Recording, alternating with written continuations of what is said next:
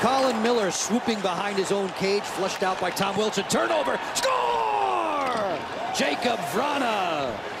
Wow, what a rip-off and what a response, and what a poor play by the veteran Eric Staal. Trying to be too cute in front of the net. He's a longtime NHLer. He's got Stanley Cups. He's a very good player, but this is a no-no, especially after a team has come together. Here's Staal trying to make a feather pass on his backhand.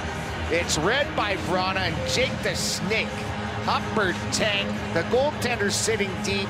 He's not moving up because the Sabres have control. Isolation on Staal.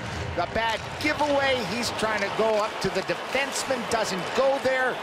And the Caps needed that one, Joe.